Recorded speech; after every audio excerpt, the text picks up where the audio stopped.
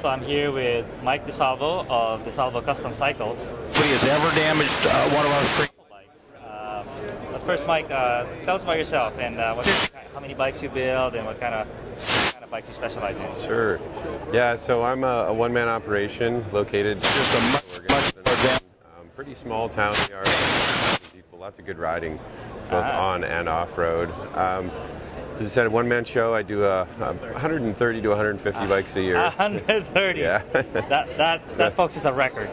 I mean, some people say 9, 10, 20. Yeah, we're talking a different league here. It's definitely a full-time job and then some. You know, I don't do my own paint. That's actually done. That helps. Give Spectrum Powder Works a little plug there, but yeah. So everything else I do all by myself. Right. So, right. Yeah. So I'm known for white bikes, and if this is for me, this is a little big. Yeah. This one's a little big. What happened to my order? What do we got here? This one was built for a customer of mine who's actually got a number of bikes already, and the bikes that he so far has are fairly standard road mountain. I think he's got a track bike.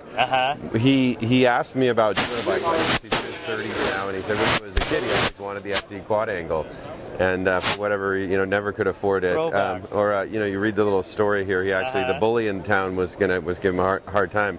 Anyhow, so he asked if I would do it, and I said the only way I would do it is if I could use a show bike. And so since he is 6'6" and around 300 pounds these days, the bike needed to reflect that. So I said, yeah, let's go for the 29er. It'll look real proportional, and you have to put a person next to it to really appreciate its size. Yeah, I'm 6'5", by the way. Yeah.